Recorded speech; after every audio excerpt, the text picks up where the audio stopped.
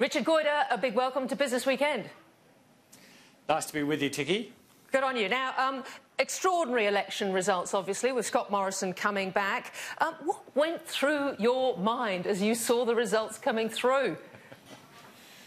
Well, like a lot of people, I was somewhat surprised when the early numbers came through, and as the night went on, it felt a bit like Brexit and the Trump election, that people had predicted something else, but all the numbers were going one way, and that's the way it turned out. And it was quite a memorable night. I was in good company, and it was I think a reasonably historic night, and certainly I think for the country now it provides an opportunity to to really move forward, to make some great progress in building the economy, and in building the economy, building the country as well. Was it a better outcome for business, do you think, than Labor?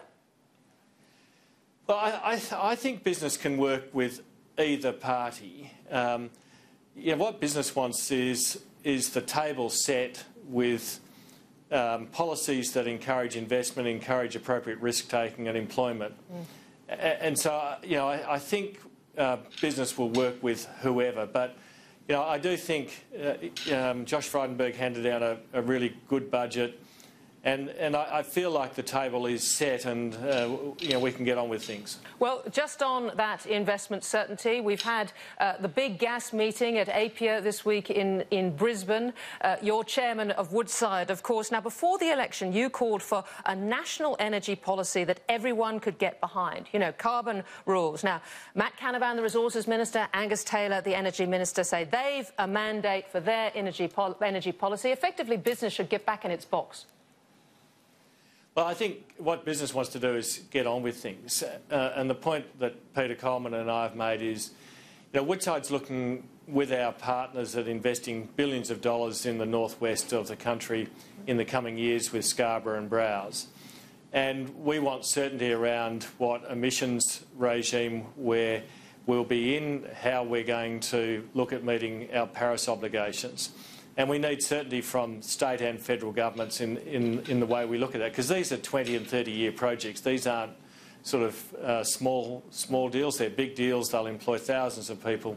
Well, does the government's policies, as they stand, deliver that certainty? Because the head of Conoco, who spoke this week, it didn't seem to me that it delivered that sort of certainty to them. Well, I think Angus Taylor has said, and I think he's talking more to East Coast gas companies, but get on with things, and we'll only intervene if you don't do the right thing. And that's fine. Let the market work. But we do need to understand what the emissions regime is going to be, how we are going to meet our Paris obligations. And the issue Woodside's got, frankly, has been more with the West Australian Government, EPA, and the draft guidelines it put out some months ago, which it's now pulled back from. But it's back on the agenda. And that's a pretty important deal for us, because nowhere in the world is there full abatement on the sort of projects we're looking at. And at Woodside, we clearly understand our obligations around reducing our own emissions. But the world needs gas to meet its climate change obligations, if you like, and our gas is a big part of that. And my hope is the West Australian Government and the federal government will have policies that support us making the investment, and our partners making the really significant investment we're looking to make in the relatively near future. A lot of people calling a rate cut on Tuesday. Now, do you think a cut or even two cuts could really stimulate this economy? And if the answer to that is unlikely, then why should the RBA be lowering the buffer, the small buffer that it's actually got? Well, Tiki, I think we've been really well served by the Reserve Bank over many years in this country, and so I'm not going to second-guess Philip Lowe and his team on rate cuts. Presumably there's issues around currency, there's issues around the housing market and consumer confidence. And I think post the election there is an opportunity to inject some confidence into the economy, and that would be a really good thing. So But do you think lowering a rate would deliver confidence? Because a lot of people think that's a sign of weakness that's seen in the economy. Well, you know, we're a trading country, so clearly our currency, floating currency, is really important, and the exchange rate's important. People have, you know, significant mortgages, and if the banks pass through interest rate cuts, that will flow through. Do you think they will? Get tax.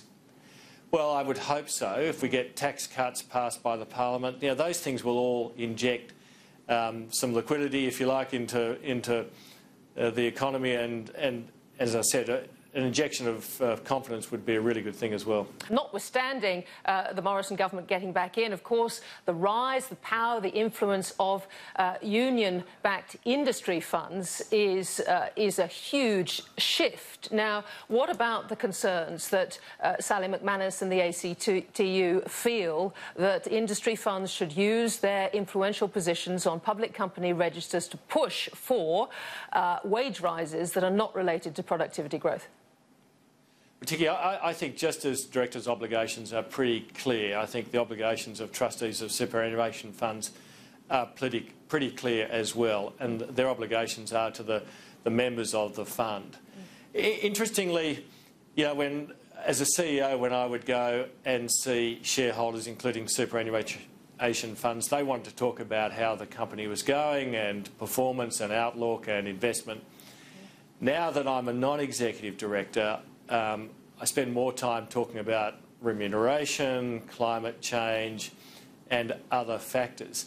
One of the things that's struck me, Tiki, is that these funds want independent directors, but when I go and see them, they actually don't want us to be independent. They want us to do their bidding for them. And at the end of the day, as directors, will be independent, and we'd expect them to fulfil their roles as trustees as well. Do you think there should be more independence on these industry super boards themselves? Well, I think independence is a two-way street, and okay. I smirk a bit when I go into some of these meetings, and they talk and they say, you know, are your directors independent? And then this is what we want you to do, right. And that sort of, there seems to be some sort of conflict there. So what about, of course, they've got to grow. They're looking at the private equity market. Should directors of publicly listed companies fear having industry super funds on their register? Not at all. Not at all. You know, industry super funds should be long-term investors and should be, I think, very supportive shareholders, but also hold companies to account for what they're doing in the environment and with all stakeholders in an appropriate way. OK. You are chair of Qantas. They're going to be 100 next year. The airline's going to be 100. It must be a great honour to be chair at that time. You've put Alan Joyce in for another 3 years. What's your vision for the airline? Well, yeah, I am incredibly honoured to be on the board of Qantas, let alone chair, and next year will be an incredibly exciting year. And it's the sort of national flag carrier and an iconic brand in the country, so we'll celebrate with the country that centenary next year. And it's marvellous that Alan will be CEO through that period and beyond, because I think he's done an exceptional job. But how can you make sure there's not another national, international grounding, for example, ever in the history of the airline? Well, we would. You know, Qantas is travelling well at the moment. It's in pretty good shape. We've got, you know, there's always issues to manage in an airline, and it can be reasonably volatile. But you know, we've got good relationships with all our stakeholders. It's a very well-run organisation, and where we want to take Qantas increasingly to the world. You know, Project Sunrise is incredibly exciting. I think direct Sydney, London, Sydney, New York flights, and imagine what that can do, that capacity can do to other routes and other sectors. And in the meantime, offering, you know, terrific products and services to our customers domestically.